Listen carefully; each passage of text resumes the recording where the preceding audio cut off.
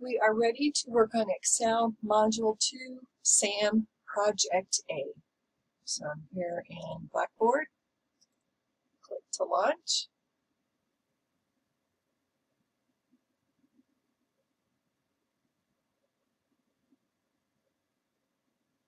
I'm going to hit my Start button here.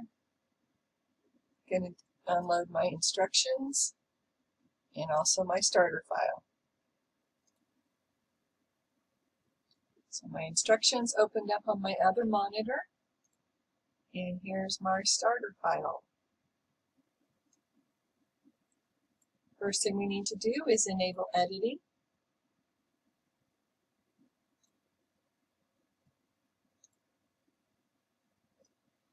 And we're going to save this. So we're going to go to File, do a Save As. I'm going to find my folder for my Excel information. And I'm going to change the back numbers. I'm going to get rid of these ones. And I'm going to make it a 2. I'm going to hit Save. The next thing I need to do is make sure that my name is the one that is listed on the documentation sheet. If you do not see your name here, then you need to download it again and make sure you're in your Blackboard class.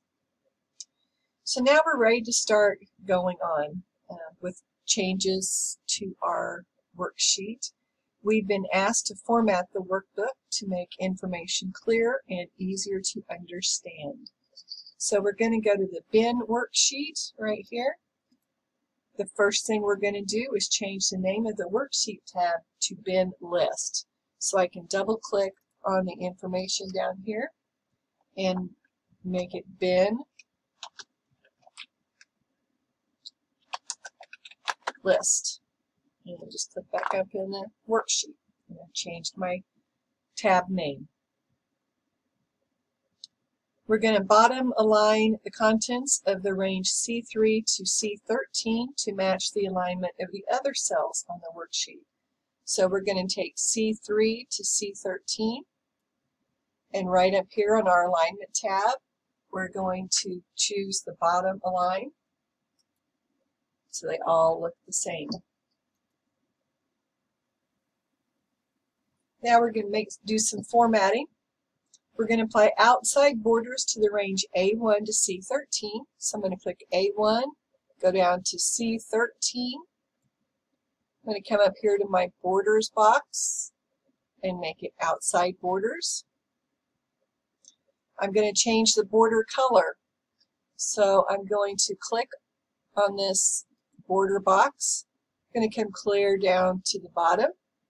And I'm going to change the line color to blue-gray accent 3.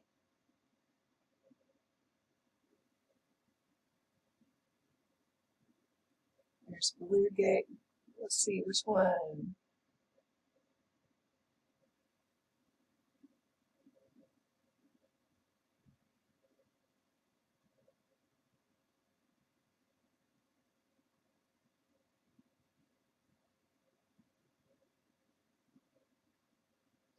That's blue-gray accent 5. I want blue-gray accent 3. There we go. Blue-gray accent 3. So I change my border colors. I'm going to just draw it on here. And that's a really stupid way to do it.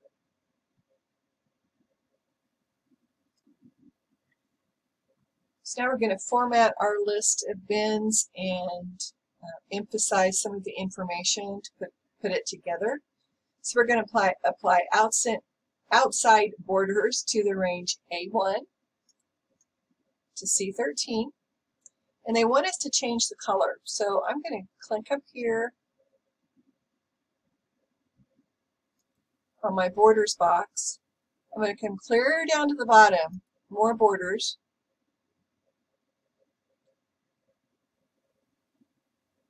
I want outside borders, but I want to change the color to blue gray accent 3. So we just want to change that color on the borders there. And I'm going to say OK.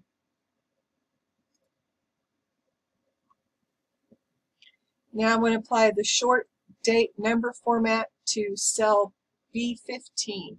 So I come here to B15.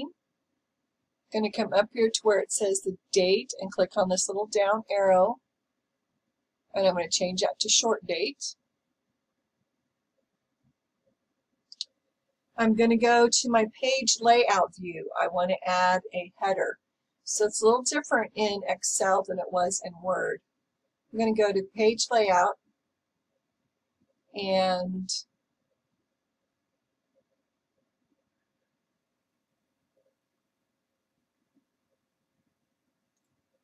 I want to go to view, sorry.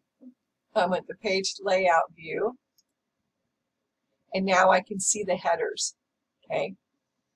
You don't see the headers when you're in the normal view, only in the page layout view. We want to add warehouse bins to the center section. Oh, sorry. I click on my undo button to put that date back in there. Here's your undo and redo. They can be your friends.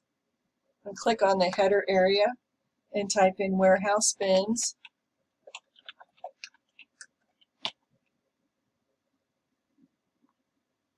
So when we print it, that's what we'll print.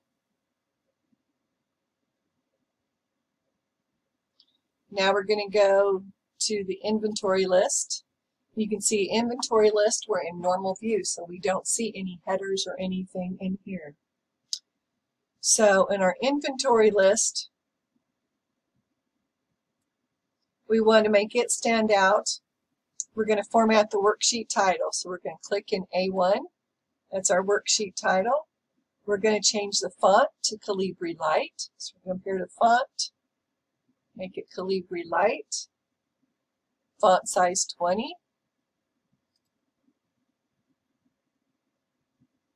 Calibri Light didn't stay up there. So Calibri Light 20, font size font. We're going to change the font color. So we're going to go to this little A here. And we're going to change it to Indigo Text 2.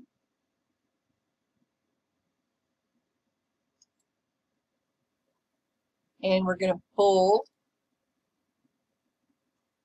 And then we're going to merge and center the title from A1 to AI, or I1. We're going to merge and center.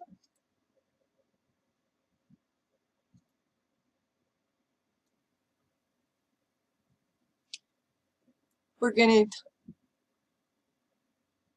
auto fit column B. So I'm going to move my insertion point in between B and C and double click.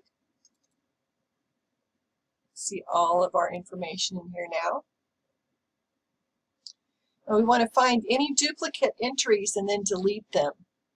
So we're going to take the range A5 to A16, and we're going to go to conditional formatting, and we're going to go to highlight cells rules, and we're going to come down here to duplicate values. You know, you can see if we had a big, huge worksheet, how this would really come in handy. We're going to click on duplicate values.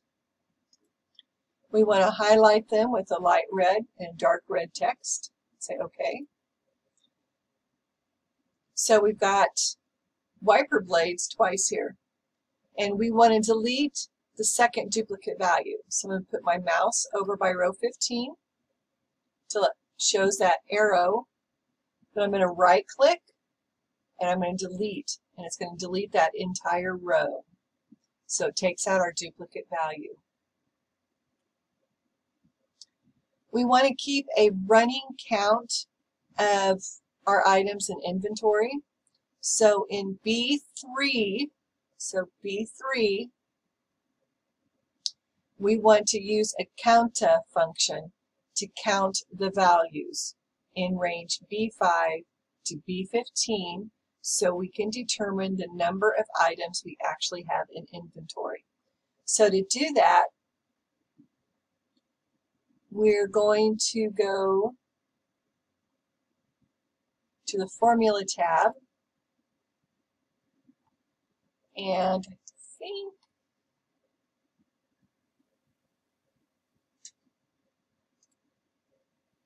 see which one. I don't remember which one the counter function is in.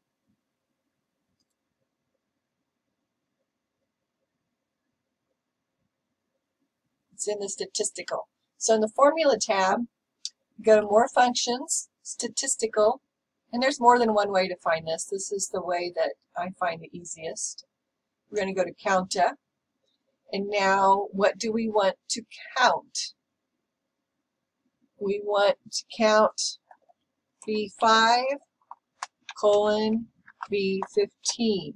So we want to count the range from B5 to B15, and we're going to click OK. So we know we have 11 items in inventory because it counted that for us. We want to display the entire text in cell F4, but format it so it requires less horizontal space. So we're going to make the width column F to 9.00. So there's a couple different ways you can do it. My favorite way is just to move my mouse up between the F and the G column. Click with my left mouse button, and you can see it lets me know that my width is 7.29 or 56 pixels. We want to change that to 9, so I'm just going to move my mouse to where it says 9. Then we want to wrap the contents of F4. So right here, F4, we want to do a wrap text so they display the text on 2 lines in that row, because you can see we can't read the whole thing. So on our Home tab, we're going to click Wrap Text. And it's just going to wrap it so it displays the text on 2 lines so we can read all of it. Number 11, we want to apply shading to the range A2 to B3. So we're going to go to A2 and B3. And we're going to shade it with Aqua Accent for lighter 60%. So we're going to come up here to our paint can. And we want Aqua Accent for lighter 60%.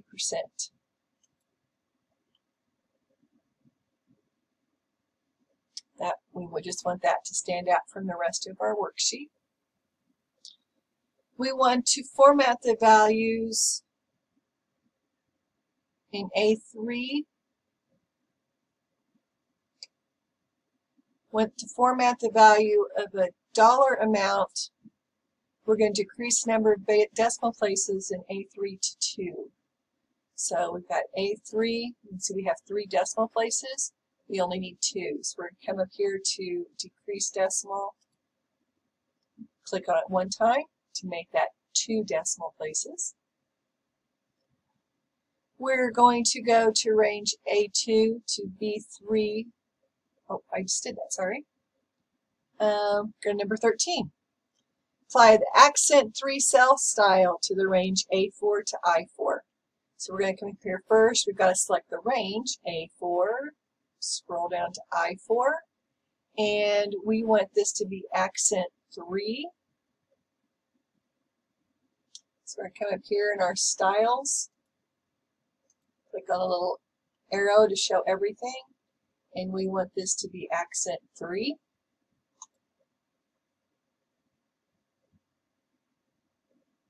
And we also want to take that cell style to E16 to E18. So E16 to E18, and we want to also make that Accent 3.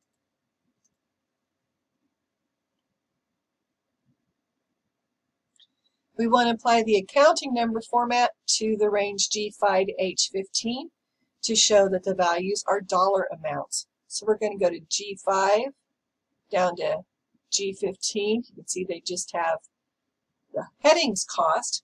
These are just numbers. We want to apply the accounting number format. So we're going to come right up here to this dollar sign. That's the accounting number format. It's going to add the dollar sign and 2 decimal places for us. And then we're going to go to H5 to H15. And we are going to use conditional formatting for data bars. So we're going to come up here to conditional formatting. We want data bars, gradient fill, blue data bar. Just so we can get an eye glance which values are the highest or the lowest. She also wants us to highlight the items that need to be reordered. So in I5 to I15,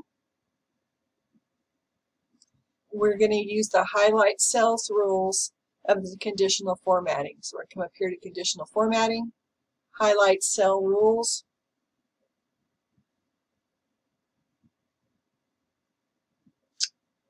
We want them to contain a value equal to reorder. So we want equal to, and we want this to say reorder. In light red fill with dark red text. So we just want it to stand out. In G16, we want a formula that uses the average. So I come up here to auto sum, click average, make sure it's selecting range G5 to G15, enter that. In G17, we want the minimum, so we're going to come back up here to the auto sum and choose minimum. This time, we just need to make sure that it only goes to G15, so we're going to G5 to G15 and enter that. And then we want our maximum cost. We're going to come back up here to the auto sum, select max, and again, change our range from G5 to G15.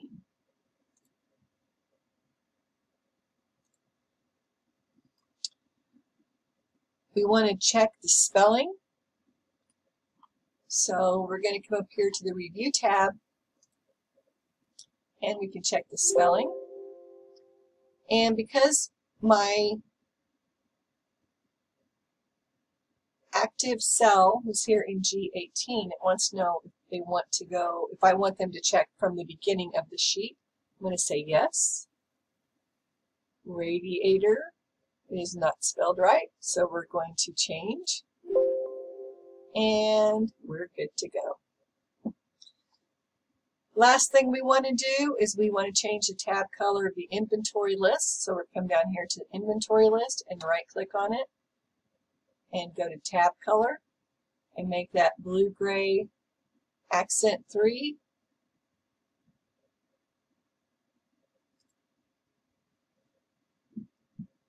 To match the color of the bin list work tab.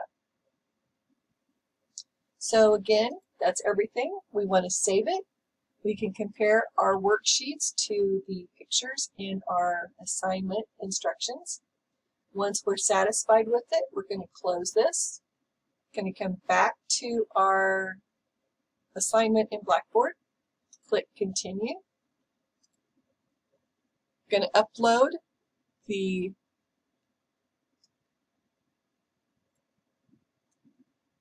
X19-2A. So here's X19-2A. And we're going to say Open. Got my green check mark. Going to submit. Going to view my report. Click down here to open it up. And let's see how well we did. And it says we got 93 out of 100. So let's look here and see what I missed. Bin list, cells range A1 to C13 should be formatted I got the wrong border color. So what I can do is I can come back, I can open up that file again, make that change to where I get the right border color, and then resubmit it to earn those 7 points. I guess that wasn't 7 points. The other thing is the accounting number. So I missed the number format in the inventory list worksheet. G5 to H15 should be formatted using the accounting number format. So I'm going to make those changes, go back in and resubmit it. If I still get the same stuff, then I'm going to let my instructor know so my instructor can go in and look at it. But if you make those 2 changes to the worksheet, you should be able to resubmit it and increase that score to 100 out of 100.